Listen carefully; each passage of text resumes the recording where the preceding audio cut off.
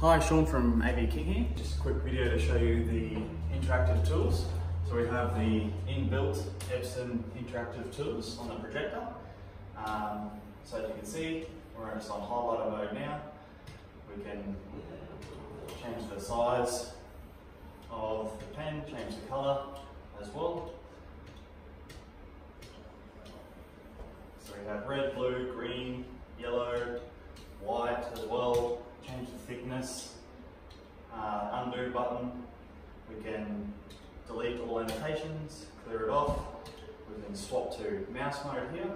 So I'm taking control of the laptop, which is just plugged in over here. But now the projector only has limited inbuilt memory, so it is a good idea to actually download the easy interactive tools over here.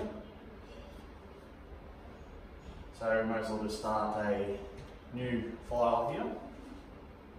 So here we just have some extra tools up the top here,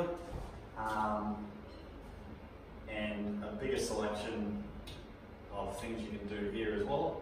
We have more colours, you can create shapes here as well. So it's a little bit, it's a bit more advanced than the projector's inbuilt software here. So we'll just call this page 1 here. As you can see, we've got 1 of 1 here. So another cool trick is we can actually add a page here. So we're now on 2 of 2. So you can essentially have multiple pages going at the one time. So we'll flick back to the first page, do a little bit more work here, and then we can go back to the second page and do some more work on this one. So that's the basic introduction. Have a play, get to know the system, and it'll be second nature in no time. Thank you.